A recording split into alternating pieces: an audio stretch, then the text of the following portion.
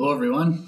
So I've been doing a lot of talk about the charging infrastructure and found an article here from yesterday about a couple that took a road trip in their non-Tesla EV. So this is from Business Insider. The headline is, a couple took an electric car on a 1,500-mile road trip. They had to stop 12 times and forgo heat due to their range anxiety. Taking an electric car on a road trip can be a stressful experience, at least according to a couple who took their Kia EV6 on a cross-country trip from Michigan to Florida.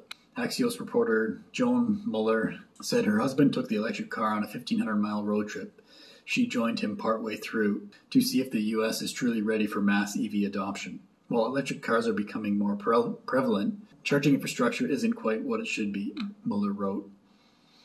We were constantly thinking about where to charge next, Muller wrote of her experience during the trip. It occupied our minds more than where to eat or spend the night. They stopped 12 times to recharge the car, which has an estimated battery range of 274 miles over the course of the 1,500-mile, 4-day journey, and that charging times were between 20 to 55 minutes. The reporter said that while they were never afraid of getting stranded, the trip took a lot more planning than it would have with a traditional combustion engine vehicle. The couple had to juggle route planning apps and billing accounts with various charging companies, which can get confusing, as well as dealing with glitchy chargers. Muller said her husband drove the car alone from Detroit to Washington, D.C., where they met up to head to Florida. During his solo portion of the trip, he said he was so anxious about the drain cold temperatures would have on the battery that he didn't use the cabin heat, choosing instead to rely on the heated steering wheel and seats. While EV range continues to improve, charging infrastructure still poses a major hurdle for electric vehicle adoption. Mueller is far from the first EV driver to experience charging hassles or range anxiety on long road trips. Last week, tech YouTuber Marques Brownlee, also known as MKBHD, said in a video that he believes the hassle of public charging is ruining electric cars. Earlier this year, the Biden administration rolled out a $5 billion funding plan to improve EV charging infrastructure.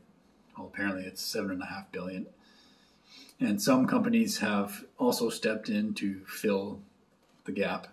Last week, Google announced it plans to launch an AI-powered version of Google Maps that would help electric car owners find charging stations. This is a non-Tesla EV trying to do a road trip across North America, and yeah, they had a poor experience. Yeah, I've been saying this all along.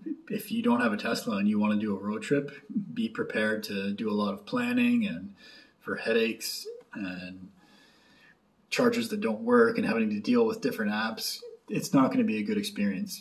Unfortunately, traditional car manufacturers seem to have decided that charging infrastructure is not their responsibility. I think they're of the mindset of the internal combustion engine where they don't put in gas stations. They build the cars. It's somebody else's business to deal with fueling the car. But Tesla realized that this was going to be a problem, so they now have the largest EV charging network in the world. So I've done plenty of road trips across North America, and I didn't have these headaches. I went from Southern Ontario to Florida, a very similar path that this couple did, and I just put in Key Largo, Florida. The car calculated the whole trip, told me where to stop. I wasn't struggling, trying to find different apps and join different networks. I had no range anxiety. But yes, if you're trying to do that in a non-Tesla today, unfortunately, this is what I would expect. Not a fun experience, a challenging experience to say the least, which I had experience with too in the early days of owning my Model S. Going across Canada, there was not Tesla superchargers, so yeah, I had to do a lot more planning. So yes, I found that fun. It was fun to try and plan it out and find the next charger. But as time went on, I didn't have to do that anymore because Tesla supercharger network became so prevalent that I just type in the destination, could be 1,500 miles away, and it calculates all the charging stops, how long I need to charge, and I don't have to stress about it. So Tesla's system, I think, is very well set up for this.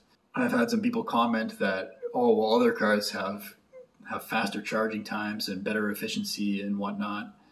Well, that may be. It may be possible to charge the car faster, but if the infrastructure is not there to make use of that fast charging time, then what good is it? You need the charging network to support that. It's highlighting, unfortunately, if you don't get a Tesla and you want an electric vehicle at the moment, if you want to do road trips, you might not have the best experience.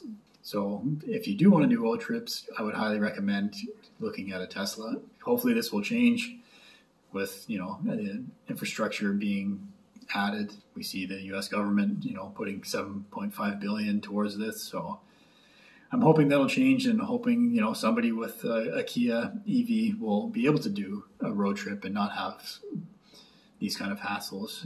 Google working on it with their maps to improve the ease of finding these charging stations, and maybe it'll plan out the whole trip for you, just like the Tesla already does with their built-in navigation system.